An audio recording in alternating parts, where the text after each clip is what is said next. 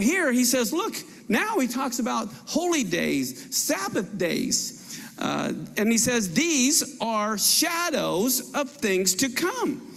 See, on the biblical calendar, all the feast days are agricultural, and you're supposed to be praising God for the bountiful harvest. And so God's daytime or God's calendar is all about him. It's not about you, and it's about what he did in blessing us. As you go around and you look at these things. And so I believe God's time clock is also based on his calendar. And if we want to know what time it is, we got to understand the way you know the pattern is by understanding the seasons, the times, and the years on God's calendar. And some people like to demean it, So what he's saying to the Colossians are next door neighbors to the Galatians. So to the Galatians, he says, you goofballs, how come you've gone back to the biblical calendar? Then he says to the Colossians, don't let these stupid Galatians judge you because you are keeping the holy days and the times and the years. He's saying to those who are doing the holy days, don't let the Galatians or those that have gone back to a pagan calendar judge you because you are. And when it speaks of a shadow of things to come, shadows can tell you a lot. What is that a shadow of? An airplane. For heaven's sake, if you do away with the shadow, no one knows the reality is there. And did you know you are a shadow of God? The very word that says you're created in God's image is the same word used for shadow. You are God's shadow. And so that's why you want to be careful about demeaning that. Now, so anyway, I think of it like a grandfather clock. We know if you look inside, there's all these gears that are controlling the time. Well, I really believe that God's calendar is the gears to allow us to know when things that happen in history are significant and if it's God trying to communicate to us or not. Now, how many have ever heard of this guy named Copernicus? Okay, what was amazing about Copernicus was that he was a Polish astronomer, but he never liked the earth-based view of the universe. And he said, look, the earth is not the center of the universe. The sun is, and all the planets go around that, right? Okay, but did you know that the church did not like that view back then? The church was very much against a sun-centered universe. And so anyone who opposed this concept was branded as a heretic, and that would destroy your reputation. They'd put you in prison and even sentence you to death. Therefore, Copernicus did not write his book or get it published until after he died. And then after that, it was translated into Latin, so no one could even read it and understand it for a while. But he didn't want to be persecuted by the church. Okay, so now with that in mind, here's one thing. Here, let me see what we got there. We got the sun. They thought the earth was the center of the universe. But here's the thing. Much of the church today has the church as the center of the theological universe. And if you come against that, the church is very upset because they are the center of the theological universe. And then what we do, we put, Catholics and everyone's puts, okay, so everyone, all the denominations then put down how they related, who's further away from the church, who's closer to the church. I mean, this is basically, our thinking. But I believe in the Copernicus revolution, where we're going to realize Israel is the center of the theological universe. Okay, and so we need to understand that. So with that in mind, looking at the clock. Okay, Moed. I want to talk about the word Moed for a minute because it is incredibly important. In Genesis 1:14, God said, let there be lights in the expanse of the heavens to divide the day from the night. Let them be for signs, seasons, days, and years. Okay, now, so how do we look at this? When we read the word seasons, what do we think of? Winter, spring, summer, fall. Here, let me get, there we go, almost there. Wow, I can't find my mouse. All right. But here's the problem. When we look at this, Moed, and he says it's for seasons, this is what we think of. But did you know that very same word is translated as feast in Leviticus 23? Now, when I read the word feast, what do you think of? Food. And so that very same word, Moed, does it mean fall or food? I mean, think about it. Here you got a Hebrew word that the translators translate as two completely opposite ways. Did you know they're both wrong? Both those translations are wrong. The word Moed really implies a divine appointment, as if God has a day timer, and he says, here is when I want to meet with you. This is from Leviticus 23, 1 and 2, and it says, the feasts of the Lord.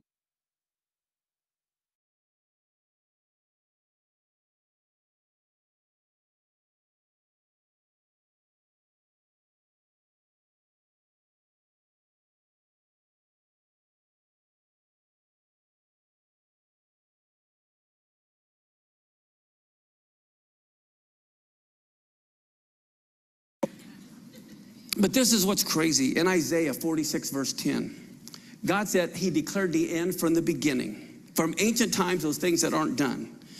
Well, listen to Revelation. This is chapter 13, verse 8. End time theology, okay? It says, all those dwelling on the earth whose names have not been written in the book of life, of the Lamb who's been slain from the foundation of the world, will worship him. Well, it talks about the Lamb that was slain from the foundation of the world. Not 2,000 years ago. It's talking about 6,000 years ago. What do you mean? He wasn't slain from the foundation of the world. But this is telling us that God, he pre-planned that Messiah would die from the very beginning. Do you think all of a sudden he goes, oh no, we need to go to plan B, Adam sinned? No. And so this is what, to me, is incredibly, in one sense, emotional. You know, it is horrible that a parent should outlive a child. To have your child pass before you, I mean, I just can't think of anything worse emotionally than to have something like that happen. But here we have the Father and we have the Son, Yeshua, his Son. And here the Father, from the foundation of the world, had a conversation with Yeshua, okay? And think about this. Did you know God, 1,000 years before Yeshua came, had David write the funeral hymns that were going to be sung at his son's funeral? We will resume this teaching after a short message from International School of the Word. This teaching is one lesson taken from a full course on isow.org.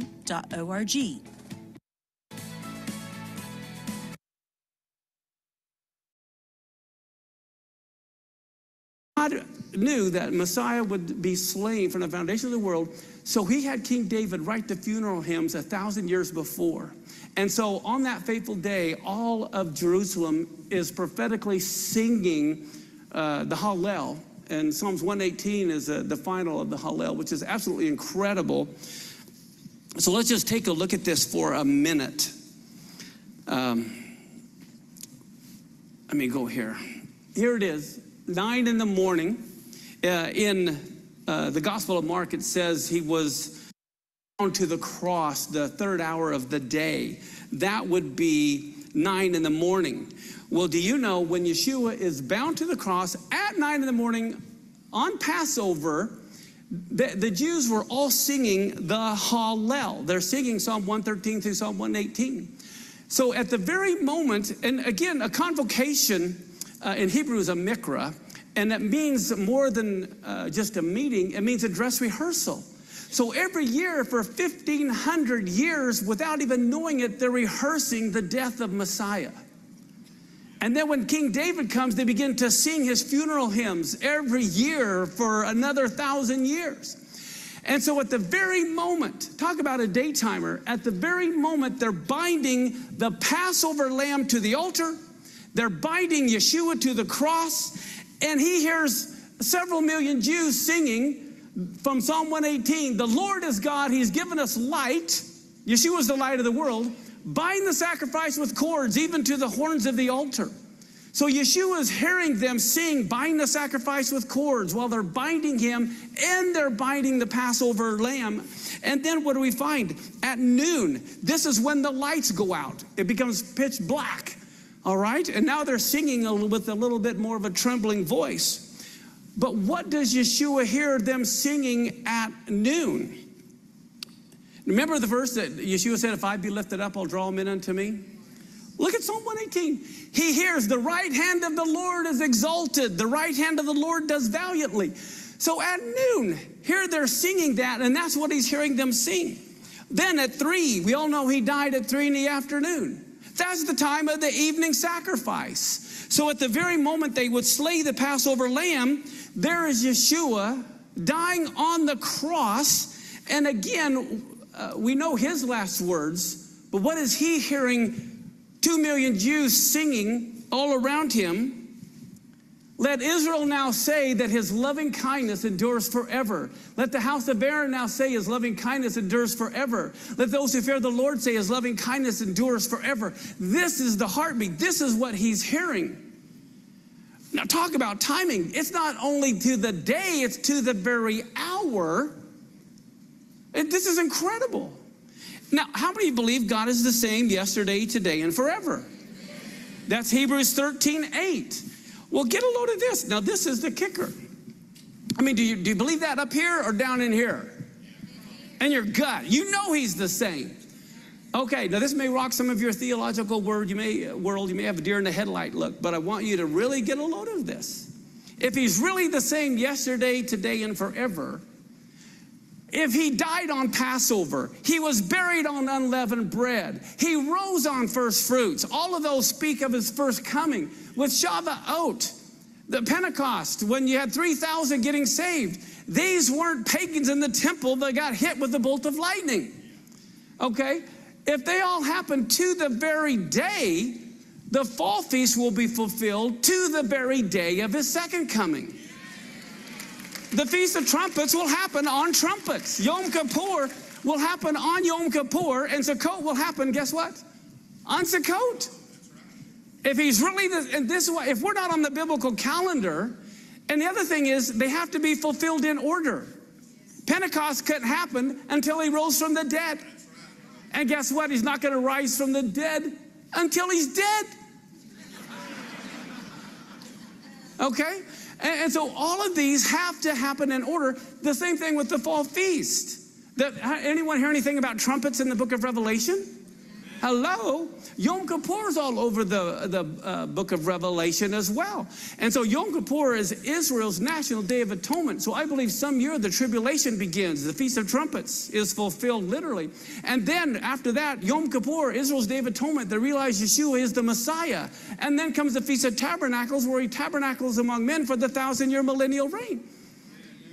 So, but this is why if you're on God's calendar, then you're going to, it really affects your theology in a lot of different ways, and you want to be at the dress rehearsal of the different events. Okay, so with that in mind, let's look at Luke 21:25. God says there will be signs in the sun, the moon, and the stars. Now in Genesis, it says he created the sun and the moon and the stars for what? Signs was number one. We think it was for light and heat. But the number one reason he said was signs. What greater sign is there than eclipses? This is why God has Passover and Sukkot on a full moon, because you can only have a lunar eclipse on a full moon. This is why he ordained all the new moons, because you can only have a solar eclipse on a new moon. And so God wanted to, now there's been 12,000 some eclipses over the last 5,000 years or whatever, but most of them are insignificant. What matters is when they fall on the biblical calendar, then you connect the dots and say, okay, what is God trying to say to us? Thank you so much for supporting our ministry. If this has blessed you, please say a prayer for us. Now, a lot of people wrote things about on that material, which I did not agree with. And then a lot of people are saying that I said things that I never said. Anyone who listens to what I said knows what I said. But I believe, just like when a bridge is out, you don't put the sign, the bridge is out, where the bridge is out. You're supposed to let people know a mile or two ahead, especially if it's a 60-mile-an-hour road. Hey, the bridge is out, slow down now. I really believe that these were signs of what was coming. I mean, it's been incredible the last 4 years regardless. But I believe these were mostly about 2017, 2018, where we have the anniversary of Jerusalem back in Israel's hands. You have the anniversary of 70th anniversary of Israel. And I think the most amazing things really are yet to come in the next this year and next year. Prophetically, you're going to see some incredible things. But the last time it happened, as you know, when Israel becomes a nation, you have these 4 blood moons in a row. When Israel recaptures Jerusalem, you have these 4 blood moons in a row. Many of you are familiar with the great American eclipse that happened not too long ago. The eclipse was on August 21st, and the hurricane, the big one that hit, was on August 25th. Now, let me ask you something. Talk about odds. I don't know if any of you guys are math people. But I love math, and I, was wondering, okay, when was the last time we had a total solar eclipse to go across the entire United States? What are the odds of that happening? Well, it happened 100 years ago, 1918, in World War I. Well, then the next question is, what are the odds of this major hurricane hitting Texas? Well, no major hurricane had made landfall in the United States for more than 9 years. September 13th, 2008 was like the Category 2 hurricane that hit Galveston that made landfall. But this one was a Category 4. So what was the last time a Category 4 storm hit Texas? Was Carl in 1961, was 56 years ago. Okay, well, what are the odds, though, of having a Category 4 hurricane hit Texas the same week a total solar eclipse crosses the entire United States, and it happening on the 1st of Elul, which is highly significant. It begins the days of repentance of Teshuvah until Yom Kippur. Now, you can all see that the odds are going higher. But get a load of this. What are the odds that there would be a Bible verse that talks about signs in the sun, referring to the solar eclipse, with the anxiety of nations and the roaring of the seas and the waves? Here you not only have a Bible verse talking about a total solar eclipse, you also have like a hurricane being mentioned. But what are the greater odds? The solar eclipse was on the 21st, and the hurricane was on the 25th, and it's Luke 21:25. The odds now are truly astronomical. Now, but even more than that, how many of you ever heard of UN Resolution 242? You heard of that? Let me see. Okay, here it is, United Nations Security Council Resolution 242. Okay, this is the resolution that was adopted by the UN Security Council on November 22nd of 1967, and it was all about land for peace. Okay, well, how many of you know that the United States is part of the UN Security Council and all of that? We're going to talk more about that in the next session. But here, it's all about land for peace. Well, Washington, D.C. is our central headquarters for our government, right? Do you know that great American eclipse happened exactly at 2:42 in Washington, D.C.? That was the maximum amount of darkness. I think that is just another one of those interesting things that happened. Okay, but many of us are also familiar with this last year. This is, you can see Washington Post 2017. This last year has been a disaster with all the calamities. 2017, another headline, a year of disasters. Okay, storms, earthquakes. Here we have North Korea and now the Las Vegas massacre. Remember that? And people say they have to wonder what is next. Talk about disaster. This is from an article I read. It says, concerning the calamities of this last year, the number of Americans registered for federal disaster aid jumped tenfold in 2017, costing billions of dollars. The fallout will cost taxpayers tens of billions of dollars. Matter of fact, the White House asked Congress for an additional $44 billion in disaster relief. As a matter of fact, it says FEMA enlisted private phone bank companies and employees from the Internal Revenue Service to pull off the Internal Revenue Service just to add 3,000 staffers to add to all the disaster claims that happened. Now in Luke 17:26, it talks about, as it happened in the days of Noah, even so it will be days in the Son of Man. Okay, days of Noah. What are the things that we remember about the days of Noah? What happened in Noah's time? Flood. Okay, look at this last year. Flooding in China like crazy.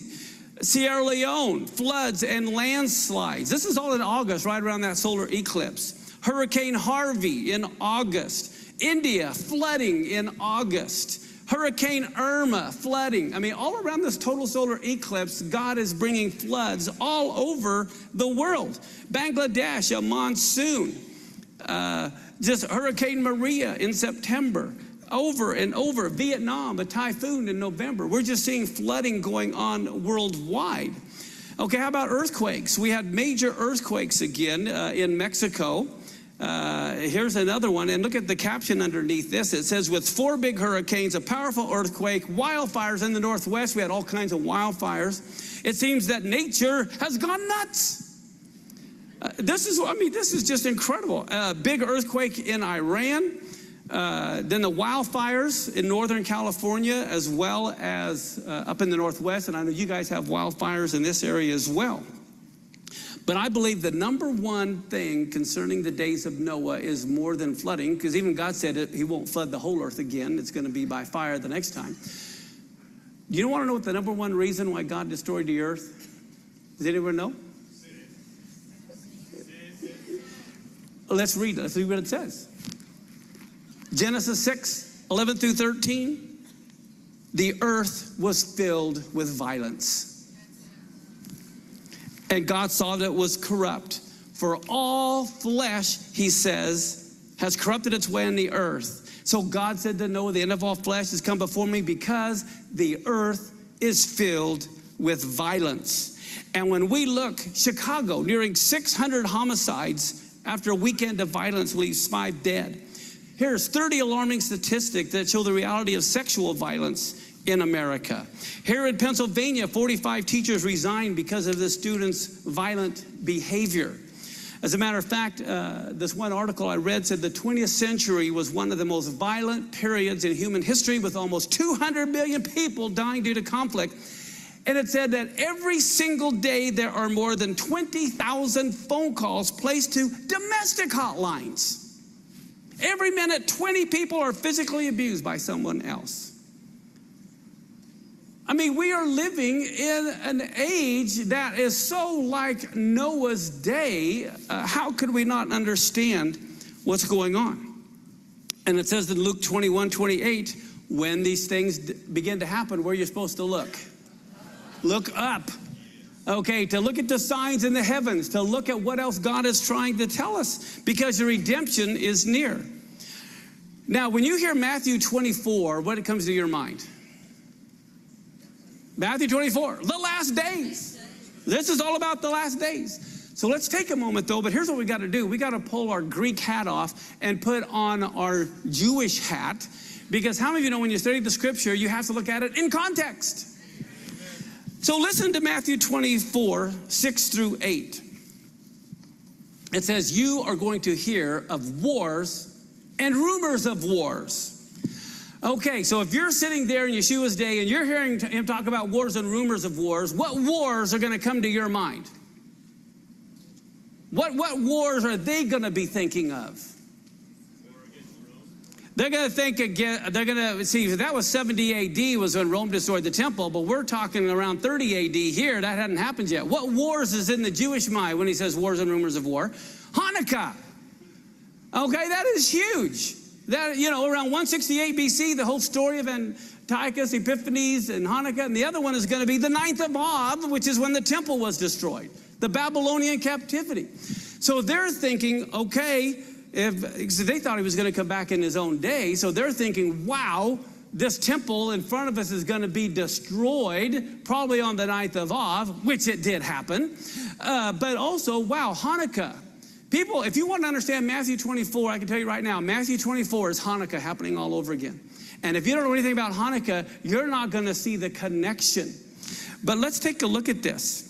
So their frame of reference is going to be around 587 BC when the temple's destroyed, and around 168 BC with the Maccabean revolt and the whole story of Hanukkah. Okay, so now let's listen to this verse. Before I go there, let me say this.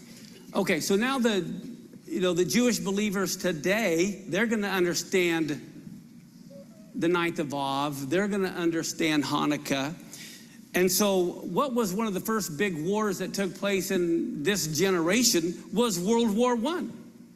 World War I, we always think in the United States of 1917 because that's when we entered the war, but it actually began on August 1st of 1914. And guess what that was? The 9th of Av. So when they're thinking, now we have hindsight 2020, they're thinking the 9th of Av. And what happens? World War I starts on the 9th of Av. We're supposed to go, wow, this is connecting us to this generation, to Matthew 24. Now, did you know the United States joined the World War I on April 6th of 1917, which just so happened to be Passover that year? Okay, so here we have another connection. Well, guess what? In 1917, you know what else happened? This is when General Allenby walks into Jerusalem on Kislev 26, which is Hanukkah. And so here, when you're reading Matthew 24 through Jewish eyes, and you read Wars and Rumors of War, you're thinking of the 9th of Av and Hanukkah, and World War I has the exact tie to the 9th of Av and to Hanukkah. And then it talks about how the end is not yet, but there's going to be the nation will rise against nation, kingdom against kingdom, and it mentions all these things, and it says this is the beginning of the birth pangs.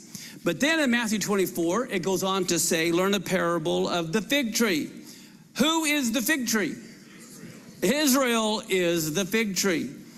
And it says, when it becomes tender and puts forth its leaves, know that summer is near. Even so, when you see all these things, know it is near. It's at the doors.